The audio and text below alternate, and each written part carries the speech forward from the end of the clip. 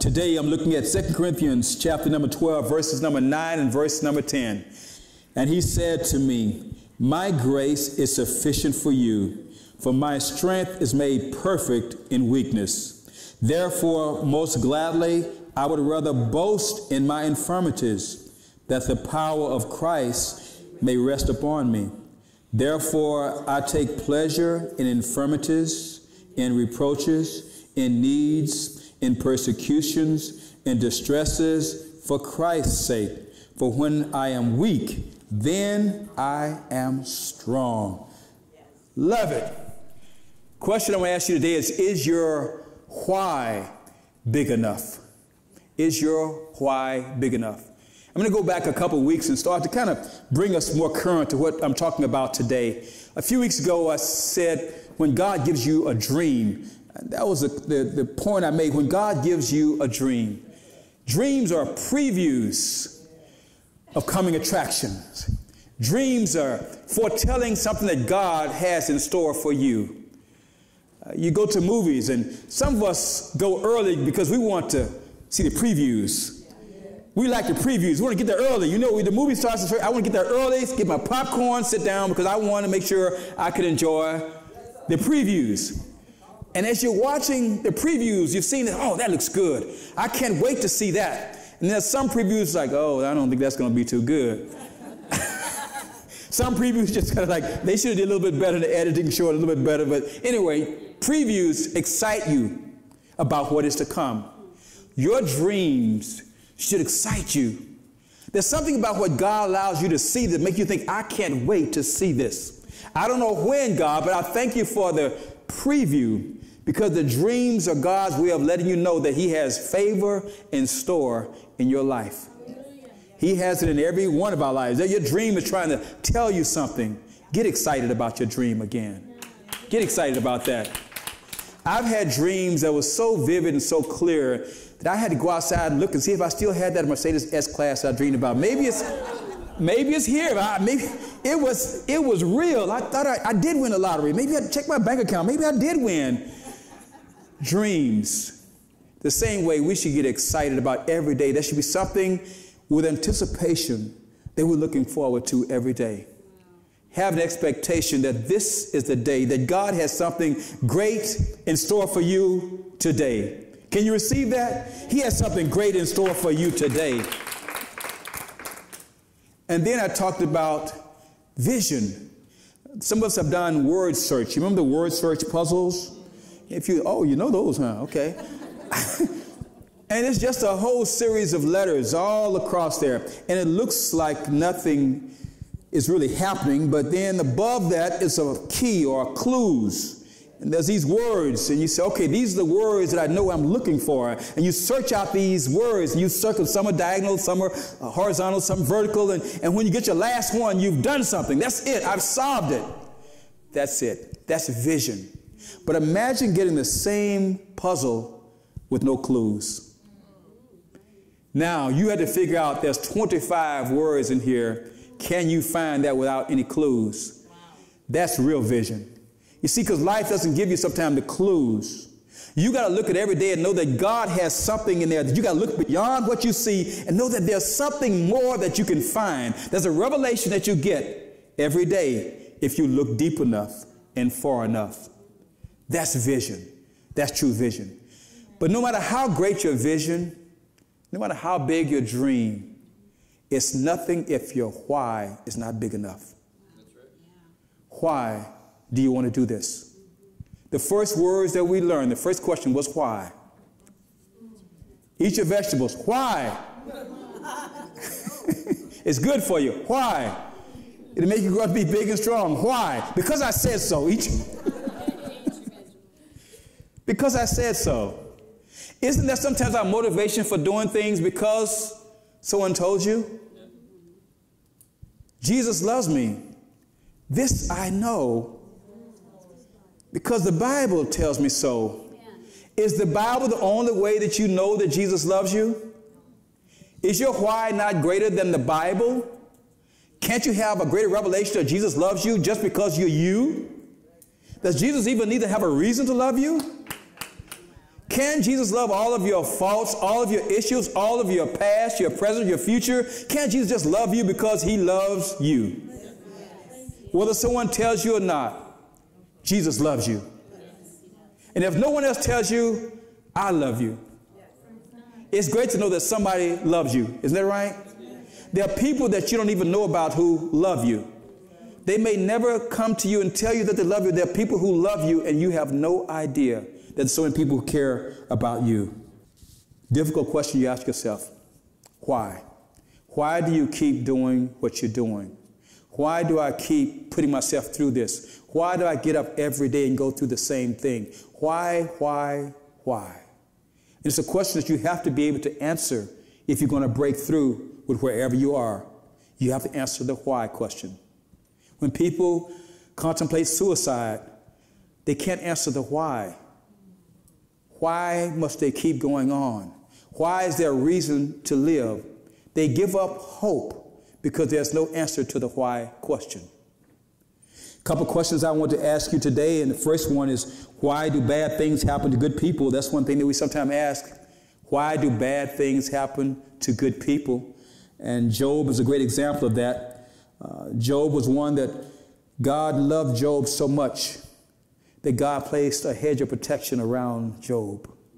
It's great to know that God has a hedge around you. I don't know if you know that, but when I look out, I see hedges. I see hedges that God has around you because God loves you that much.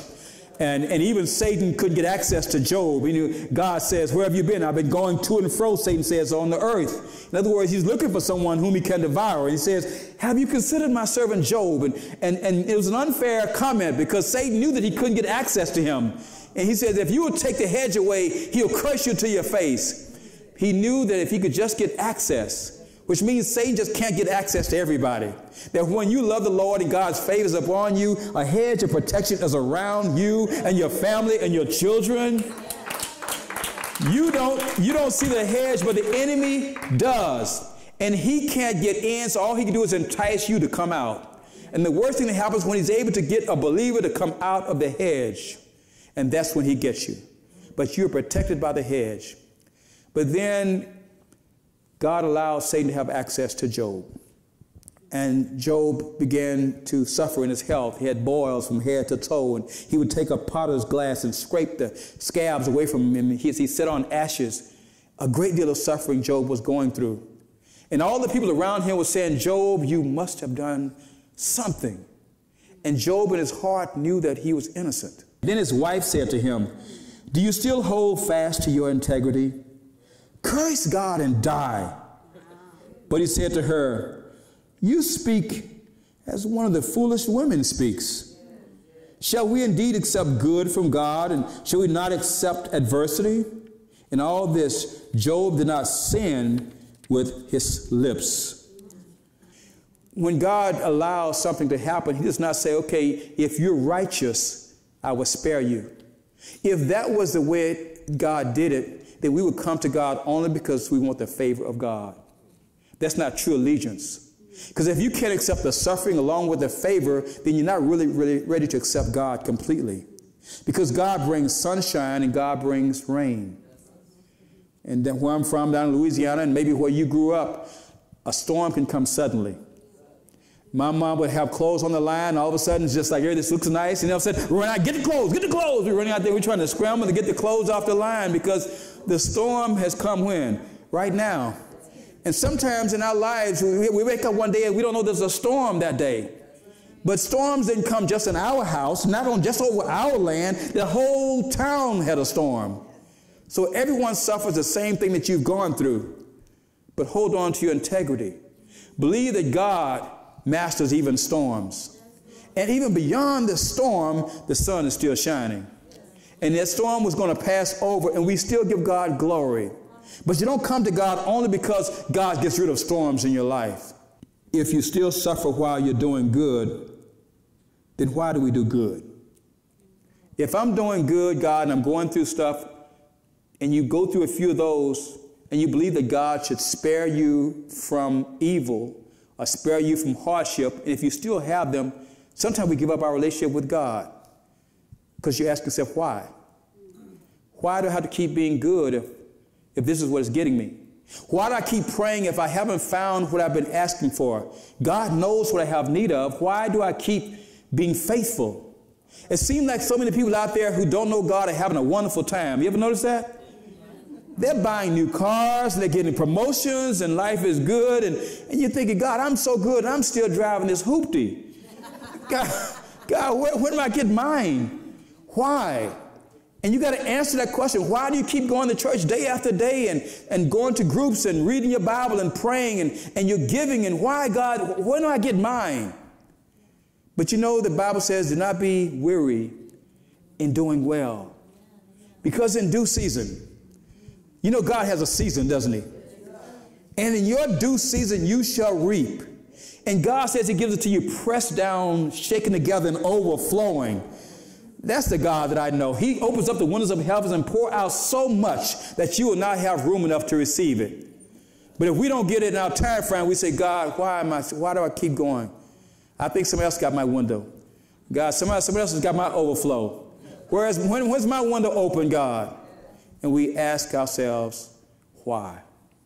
Why? The next question is, why do you follow Jesus? Why do you follow him? Is it because that's how we grew up in church? I grew up, as long as I can remember, that was Jesus, Jesus, Jesus. That's all I knew growing up. So I knew my mother's Jesus. But why do you follow Jesus? That's why do you follow? Not why you come to church, not why you're a Christian, but why do you follow Jesus? Why did you accept him as your Lord and Savior? Because ultimately you got to know the answer to that question. It can't be the old cliche, well, that's the way I grew up. That's what the Bible says. That's the way we've always done it. It makes me feel good. You've got to know why.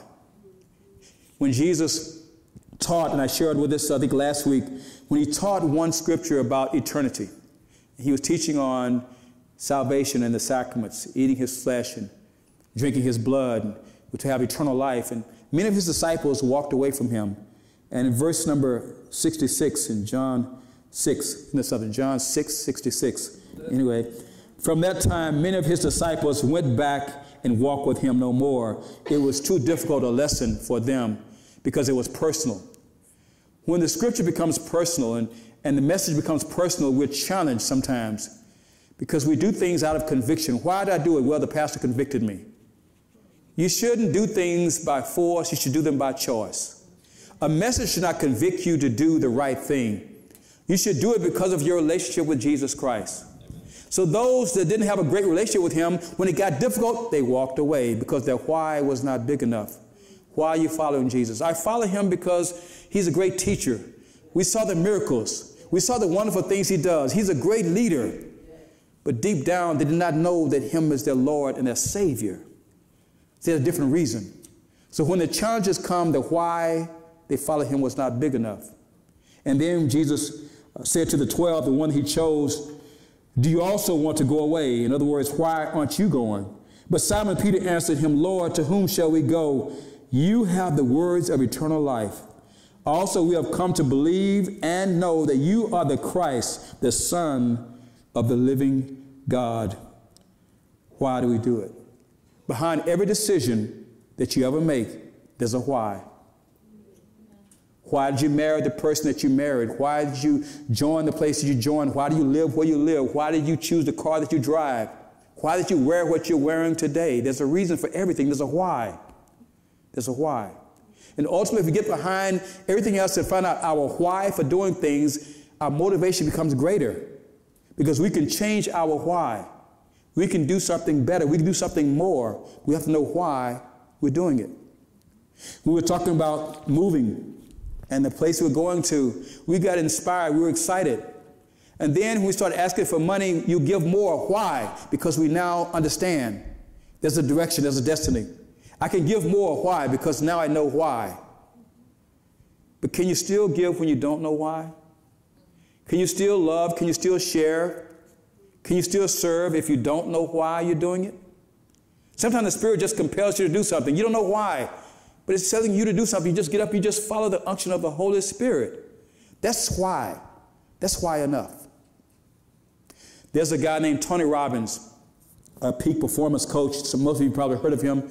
He spent most of his life trying to teach people how to unleash the power within and master the game and all kind of things, trying to help them go further in their lives. For 30 or 40 years of his life, he's dedicated himself to trying and bring out the best in people. And he has a huge following. In fact, his weekend events, he'll pack 8,000 to 10,000 people in an arena and have these long sessions that goes for days. And people walk out of there with great revelations. Now, here's what we don't understand. Everybody that comes there with a purpose. They know that they're going to leave there differently. Now, to get to that event, it costs $10,000 to $20,000 to attend that event. You have to have a why. When you're going to spend that, you have to know why you're doing that. $10,000 for an event. You believe you're going to leave with a revelation? Absolutely. You're going to go because you come there with enough why. If you spent $10,000, that's why right there. When your why is big enough, you find a way to do whatever you need to do. If you don't like something and then it becomes a life or death situation, suddenly you like it. It's okay. It's palatable now because your why is big enough. When you have a big enough why, you can accomplish things that you never thought was possible. But if you don't know why, if you don't really have a solid reason why you're doing it, then as soon as hardship comes, as soon as difficulty comes, it's too much. I don't need this anymore. Why do I need to keep doing this? Why do I tolerate this? This is not what I signed up for. Your why is simply not big enough. Not big enough. Why do you go to church? Why do you read your Bible? Why do you believe in God? Why did you accept Jesus Christ as your Lord and Savior? Why do you tithe? These are all questions you've got to ask yourself. And if you're not able to rise up to that, then your why is not big enough. Simply that. If your why becomes greater, you'll be amazed how your life changes with the why. Why do you want to write that book? Why do you want to start that business? Why do you want to lose the weight or make changes in your life? Why do you want to do these things in your life? Why?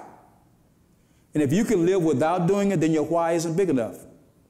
If you can do exactly the same thing, you figure, oh, if I do it, fine. If I don't do it, fine. Your why is not big enough. But when your why becomes greater, you'll find the time. You'll find the money. You'll find a way out of no way. And you'll accomplish the impossible because your why is big enough. Why did you do this? Yes. Why? Yes. That becomes your reason. Your why becomes your reason. When you're able to do it, you look back and why were you able to do that? Yes. That was why. Because my why became big enough and there was no more excuses. And the reason you did it, why? Why? My last question is, why do you not feel God's presence? Sometimes we come to church, sometimes I just didn't feel it today. Sometimes I feel it, sometimes I don't feel it. As if it's God's fault. God, I didn't feel you today. What happened today, God? You know, I came really expecting to feel you today, but I didn't feel it today. You know, just sometimes I feel it like a nut. Sometimes Psalm 32, verses number 1 through verse number 4. Psalm 32. This is King David. Blessed is he whose transgression is forgiven, whose sin is covered. Blessed is the man to whom the Lord does not impute iniquity, in whose spirit there is no deceit. When I kept silent, my bones grew old through my groaning all the day long. For day and night your hand was heavy upon me. My vitality was turned into the drought of summer. Selah. This is at a time when David had sinned with Bathsheba. And David had thought that he had covered everything. He had found an alibi. He had brought her husband in, and through deceit and ultimately through murder, he thought that this was all covered. And he thought that God had forgotten about this because he had kind of washed it away. And he didn't understand that God was still looking at him and that God expected something from him. And the whole time when David had not confessed his sin to God, he said it was like the drought of summer. It's something about when God's presence leaves you and you're no longer hearing from God because there's some unconfessed sin that you have in your life.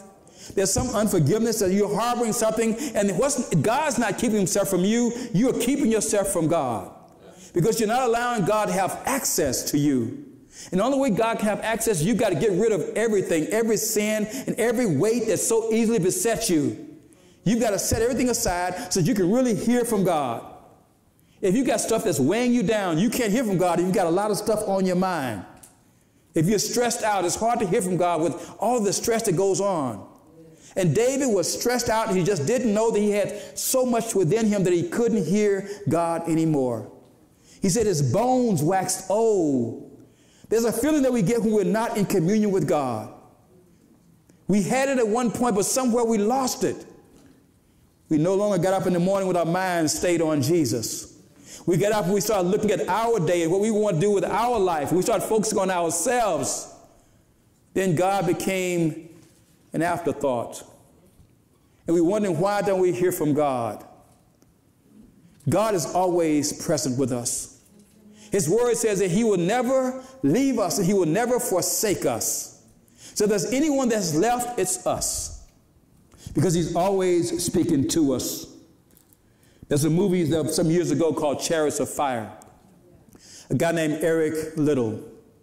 He was an Olympic runner. He won the gold medal in the 1924 Olympics. And he was a favorite to win the 100 and the 200 meters as well as the 400 meters. But as the events were scheduled, he found out that the heats for the 100 meter and the 200 meters were held on a Sunday. He says, I can't do it. Because the Bible says, remember the Sabbath and keep it holy. But you win a gold medal. You've trained your whole life for this, and you're the favorite to win, but his why was bigger than a medal. When your why is bigger than you, when your why is bigger than something that you want materially, when your why is all about him, no longer me, no longer about my issues, no longer about my concerns, my why is all about him, and he knows it. He knows that you'll quit, you'll leave him as soon as you got something from him. He knows your why. When you say, God, I'm here, I'm not going anywhere. And after Eric won the gold medal in the one event, people were wondering, why didn't you run? You would have won the other medals. And let me share with you something that Eric said. He said, God made me for a purpose.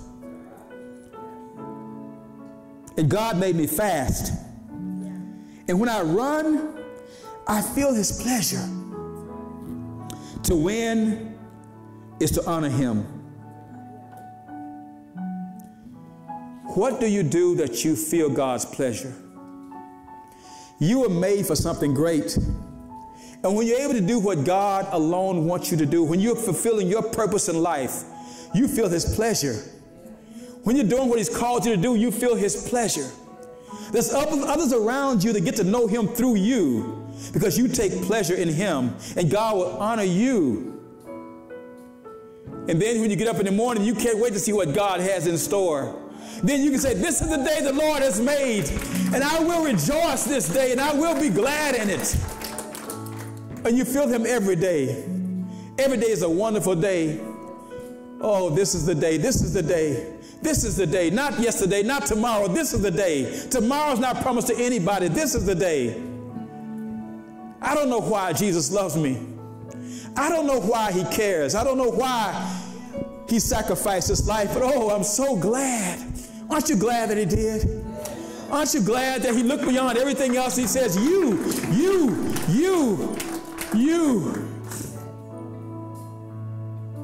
I'm reminded of this hymn that says, why should I feel discouraged? Why should the shadows come? Why should my heart feel lonely and long for heaven and home? When Jesus is my captain, a constant friend is he. His eye is on the sparrow. And I know, and you should know that he watches me and he watches you. His eye is on you. Make a why so big that there's nothing else that matters. You want to live out God's purpose. Why? Yes. Why do you do this? Yes. Why do you tithe? Why do you read your Bible? Why do you believe in Jesus? Yes. That's why. Because it's bigger than everything else. Your relationship with God should guide you. Every day you should be revived by that relationship with Jesus Christ. You feel good. May not have everything you want. You may have issues in your health and in your life, but there's something about that relationship that makes you get up. He gives strength to the weak. And those who have no strength, he increases might. The Bible says, but those who wait on the Lord, he'll even renew your strength. You'll be able to mount up with wings like an eagle. You will run and not get weary. You will walk and not faint. Why? Yes. Yes. Thank you, Jesus.